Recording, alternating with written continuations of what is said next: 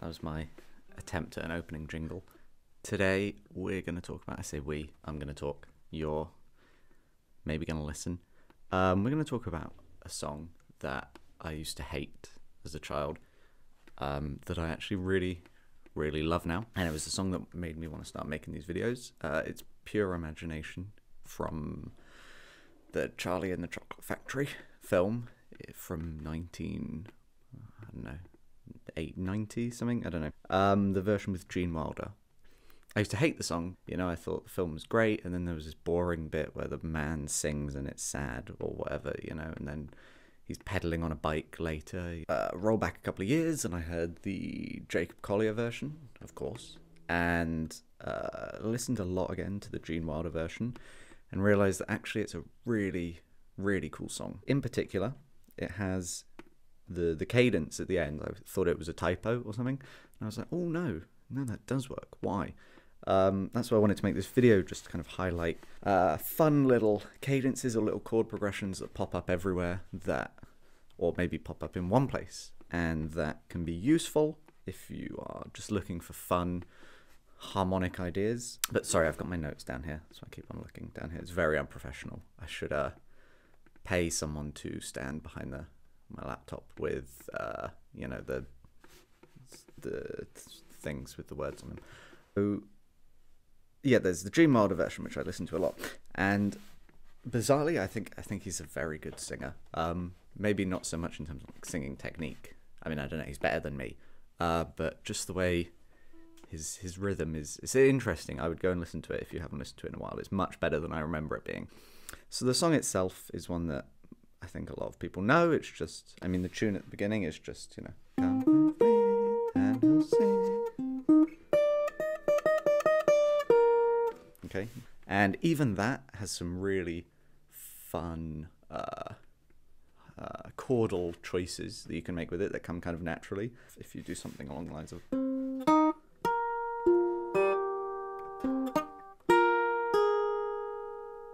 So that's like a.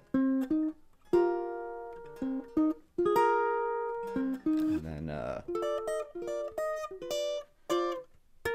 you know, I mean, anything. It's just the intro itself can sound really beautiful, and I really love this as an. I mean, even just the F minor chord that it's over, with the melody note of the B flat, gives you this really nice. It's just root third fourth.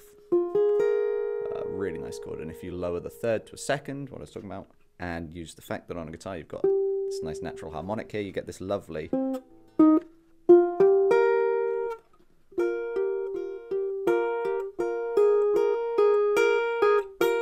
Which I really like. So that's the beginning of the song, how it goes, but the really nice thing I think is the cadence, and it's in the key of E flat major, this song, so it's 3 flats, and the cadence at the end is E natural, major 7 sharp 11, B major 7, and then E flat major 7, which is like I say, it's not something I'd ever seen before. So what we're going to talk about is why this works, what it sounds like, you know, what you can get out of it, that kind of stuff. It's very shiny, isn't it? Oof. First of all, one thing that really holds this whole progression together is one of the notes, which is a B flat,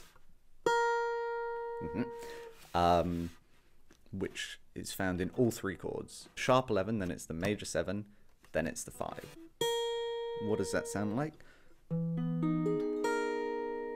So first of all, tiny interlude here for any guitarists watching. This chord in this voicing is a tough chord to play. It's E major 7 sharp 11 voiced starting on the 5th string, and we just go root. It's like the classic major 7 voicing for a guitarist in an A shape is root 1 5 7 major 7 3. If we want to add the sharp 4 on top of that, it's usually found here. Okay, so it's a hard chord to play because you don't really have enough fingers, but you do, you just don't realize it. So I'm just going to talk quickly about some ways to play this chord. First of all, if you're going to arpeggiate this chord or play it slowly, you can always cheat because your index finger can do both the notes, and because it does the first and the last, that gives you a lot of time to get from one to the other. So you can do something like, okay, which is nice and easy. Also, the fact that it's an E chord here is really nice because it means we can just forget this root altogether, stick it an octave down and do this. And there's no funny finger stuff going on at all. There are some other ways to do it. There's the way which I would approach this chord, which is probably the most uncomfortable and worst way, but it's a cowboy chord grip, I've heard it called. I find it very hard to do on this guitar because I've got it very high so the camera can see it. But the cowboy grip, as I've heard it called, is basically, it's how I play any like E-shaped chord. Rather than playing a bar chord like this, I would play it like this with my thumb doing the root. So it's just a nice method that I use a lot, using your thumb because you've got a spare thumb. Well, I guess you've got the right amount of thumbs, but it's kind of doing nothing normally when you play guitar. So you can kind of hook it up over in this and do this. It's not entirely comfortable if you wanted to hold it, but if you've just come from a chord that's here, it's kind of not too hard to get there. One way which I had never thought of until recently, I saw a video by a guitarist named Nathaniel Murphy, doing an incredible cover of Yesterday by the Beatles. That blew me away. He throws in so many extended techniques, but in a way that seems actually really natural and not at all flashy. And one thing he does is he puts his thumb under the guitar, which is great. Honestly, I saw it and I had to pause the video and rewind it. I was shocked. But it's basically, we want to hit this note here, so rather than putting my thumb over and playing this with my index, I just put my thumb under the guitar, like this, and you get this, and it feels kind of weird at first, but actually as you start to do it, you realise that if you've already got your thumb right on the back of the guitar neck, and you're not playing cowboy grip, then it's actually pretty natural to do. And it's a really interesting technique. Definitely go check out the video of him playing. I'll link it in the description below.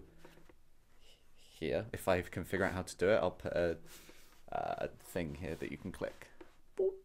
Another way you can do it, you can, so exactly the same voice. I mean, obviously you could switch to a different voicing to play this chord easier. You could kind of, I mean, now you change the voicing slightly, but staying roughly in the same finger position. Change the third to the sharp fourth, which is still a lovely sounding chord even without the third. It's very nice. You get this major 7 sound here. So really, yeah, it feels like it's a B major 7 over an E. That's not at all how you should think of the chord, but that's just the way it's split here in this voicing. If you're going to do that though, it's nice to have the third in. So I would switch to a voicing like this, which would be root, third, 7, sharp 4, which is this nice, easier to play. And if you're going to do that, you might as well chuck in a 9, because it's right there. Not like that though. Oh. There we go. That kind of chord. So now let's actually talk about what the cadence is, what it does. Let me play it one more time because I haven't really played it for you. Here's your first chord, then your second chord, and then your final chord. What I do here is I'm actually playing the B major 7. I'm playing it as a major 13, and I don't actually have the major 7 in there, so I guess that's kind of cheating. But I play it as a major 13 at the moment for some reasons I'll talk about in a sec. But if you just played everything as written, you would get this. So let's talk a bit about why this cadence works. I think the way that I understand this cadence is not at all from a functional viewpoint, but purely as a voice leading thing. So my chair's got wheels. Sorry, it's something to do.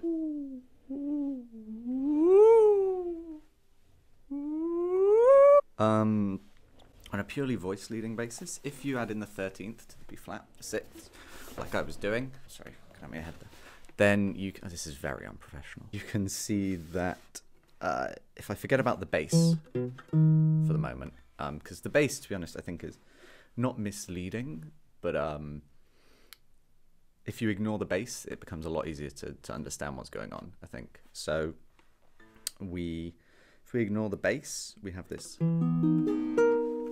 Skip out the bass note, I've got this. And then the B, if I keep the 13th in, I get exactly the same shape. So in terms of ignoring the bass, it's the same chord for 2 bars under this thing. This lovely chord, and then it just moves down chromatically. Okay, with the B flat staying the same.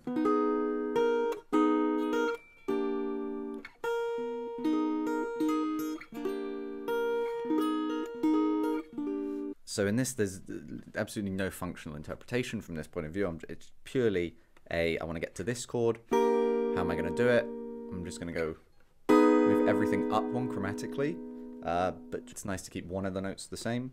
And if you keep the B flat the same, you get this really nice thing. If you don't throw in the 13, which is, you know, you don't have to, then you get this kind of dancing around the third of your one chord. What do I mean by that? I mean the notes around the third kind of go 4, minor 3, 3. The first thing I thought of when I saw it like this is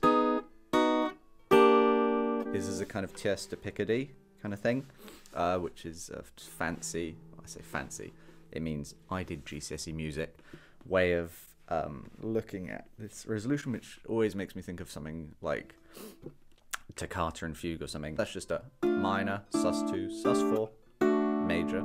So a tierce de Picardy is just basically ending a minor cadence with a major 1 rather than the minor ones in the key.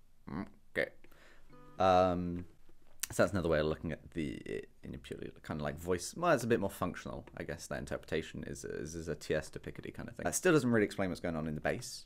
And the first thing I thought as well when I saw the bass was it's probably a tritone substitution somewhere, but I really don't think it is. Functionally, I think the best interpretation that I can come up with is, I think of this B chord. I'm going to ignore the E flat chord here, which is like a 2 chord. In a sense of like, if you want to think of it as a 2-5-1 somehow, or as the subdominant chord, I'm just going to ignore it for the minute. Just going to look at the last 2 chords. This B major 7, which is weird normally for a penultimate chord, to an E flat major 7. I think of this B major 7 as a G sharp minor 9, I guess. That enharmonically is an A flat minor, which is the minor 4 chord in the key of E flat major. So in some sense, the last 2 chords of this sound like a minor 4 to a major 1, which is a cadence I'm going to talk about a lot because it comes up in so many places, and it's probably one of my favorite chord things. You hear it in so many Beatles songs everywhere. But that's a way of thinking about this B to E flat is as an A flat minor to E flat, okay, just enharmonically. That's kind of what it sounds like. I have no idea what a good interpretation of this is. I have no idea what the original intention was. I am not a professional musician, so don't take my word for any of this, but that's just how I feel about this piece. Normally for these kind of videos, what I want to do is find loads of different songs that have the same chord progression in them, and just discuss that one chord progression in all the times it appears. I couldn't find any other places where this kind of progression appears, so if you know any, please share your information, because I would love to see some more, because I think it's really, really nice. Bow, bow, bow.